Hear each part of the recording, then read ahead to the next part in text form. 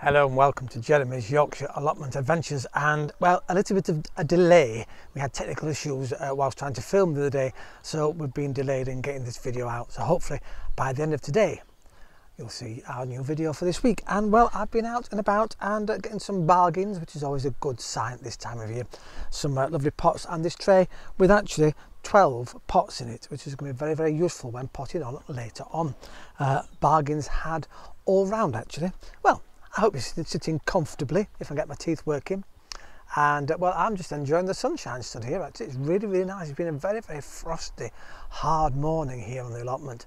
Difficult to do the jobs that you need to start doing. Well, I do anyway, clearing the patch, because everything's still frozen solid. However, my potatoes in the greenhouse are slowly starting to put shoots out. How exciting. So sit back, relax, and enjoy today's show.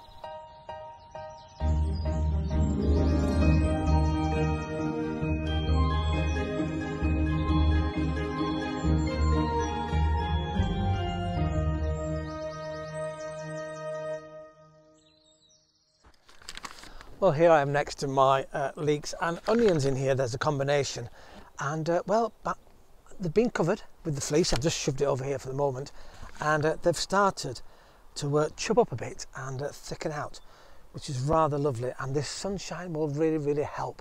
And well, that's hopefully now the next few weeks and months we'll get more daylight and become a lot warmer. We've had a lot of frosts in the last week here. However, I can't complain. I've had a lovely photograph from Carole in Canada, and well, you say look at the skyline above her compost heaps, and well, you're covered in snow. It is your winter there, and well, it's the least of our worries here, thank heavens. But well, you're still battling on, Carole, so thank you for that photograph. Now, in my hand here, I have some potatoes. As you know, we've talked in the previous show about the other potatoes I'm chitting. I've got Albert Rooster Vivaldi, and they're coming nicely. They've started to open up. And Willia is the other variety that I'm growing, and they're a pure white potato. Now, when I was at my garden centre the other day, they've started getting all their seed potatoes out, and a lot of them actually come from Scotland. I don't know why. It's amazing, isn't it? And well, this variety in here I've got are from a Scottish producer, and they produce loads and loads of seed potatoes, all different varieties. And well, I've been looking for something unusual, because as like last year I grew my purple sprouts, even though I wasn't very successful really, not as successful as I've been with my normal sprouts, but hopefully things will change this year. And well, I've gone for a variety of potato called salad blue. Now, this may seem strange. Why would it be called a salad blue when it's potato? Because it's not a new potato. These are proper potatoes, and well, when you cut them in half, they are actually blue. And I think I've got a photograph here, fingers crossed I have, so here we are. And yes, I could get blue mashed potato later in the year. Isn't that incredible? Blue chips, blue mashed potato, blue roast potatoes, because these are a variety that can be used in any way of cooking that you can think about for a potato. I don't know how big they'll get jacket potato wise, but well, maybe you could have a couple. But I've got a huge variety of sizes actually inside here, so it will be interesting to see which size bulb, excuse me while I rummage around, is going to do best. I mean, they're quite nice. I've got quite a large one down here, and already this one started to chit, and it's funny because it has a purple hue to the little stem that's coming out of it. So isn't that going to be interesting? And you just do these the same as the other potatoes, and pop them in the ground and they'll grow. But these are going to go, as I say, into my greenhouse, and we're going to start chitting those. So isn't that rather wonderful? I pop those back in there.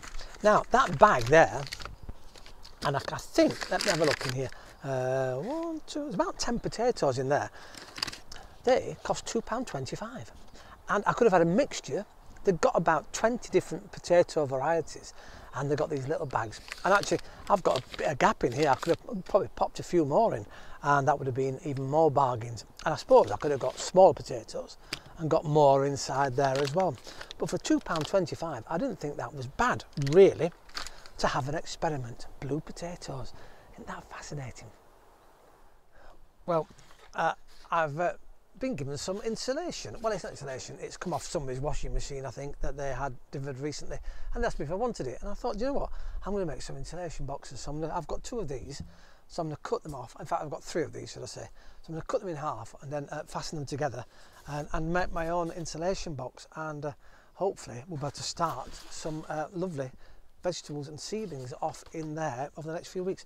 My poor watering can, it's got a crack right down here. They didn't like the winter very much, and so that means I'll have to either buy some waterproof glue or tape or purchase a new one of these. It's amazing what the winter time can do, isn't it? Well, as I say, I'm slow progress here on the allotment at the moment, but Darren in Wakefield, who sent me some amazing photographs, you have completely manured your plot. And we have to remember that you only got your plot last year, and you're really coming on leaps and bounds with what's happening on there, which is brilliant. You've got your manure on there, and that's took some really hard work, I know, because you've got to get it to your plot. It's like mine here. I've got to get it here first, and that's the hard part of it. Once it's down in there, all those lovely nutrients will be dragged into the soil by the worms, which is stunning. I may be squinting a bit because the sun, stupidly I've decided to have the sun right in front of me while filming, although I've got my flag fluttering, so maybe I'm in and out of the sunshine. So Darren, yes, fantastic. And also, you've laid the foundations for your greenhouse, and I love it. You've used decking boards as your frame, and you filled that with concrete. So just a brilliant job. And that, of course, is a level, so your greenhouse will be absolutely fantastic. You can fasten that down to that, and it will be, well, I can't wait to see your greenhouse up. They don't take very long, you know, to put up. It's interesting. They're all bits and pieces, aren't they? But there's only about, I don't know, let's look at this one. Probably about 100 pieces altogether, and actually once you get going they really do go together with ease. And so good luck with that. Congratulations once again on all the things you're starting to grow, and I know of course your lovely vegetables are coming through the ground already, and you've got rhubarb coming. It's coming up, which is fantastic. I've been donated some rhubarb. I've not yet gone to get it. I need to go and get it. And it's actually established. So what I'm going to do is we'll go cut straight through their established rhubarb crown, and we'll get that up and we'll get that in. And I'll split it again and we'll find something really nice for the rhubarb to grow. Isn't it lovely when you're given and donated things? I really do enjoy that. So, well, that's exciting times ahead. My cabbage is doing okay. I think it now needs to, well, have some more feed and some more water in there, and they'll start shooting up now the weather's starting to change. Well, once again, thank you very much for watching Jeremy's Yorkshire Allotment Adventures. It's great to have you on board. Thank you once again for your photos. Thank you for your lovely comments that I'm getting after each show. And welcome on board to all the new viewers that have started to join us here on our journey through 2023. So do let me know what you're doing. You can, I think, I do have an email address, but I must look it up. I'm rubbish at this. I think it's jezgrows@something.com. Anyway, I'll find out. Let's not do that now. I might put a little tag on the bottom of me speaking, and then you can send any photographs to that. But also, you can attach them to the messages on the YouTube channel. Once again, as I say, thank you very much for watching Jeremy's Yorkshire Allotment Adventures. Oh my good heavens, I might take my hat off in a minute because the sun is really lovely and warm, and that is what we need now and forever in the next few weeks. Ta-ra for now.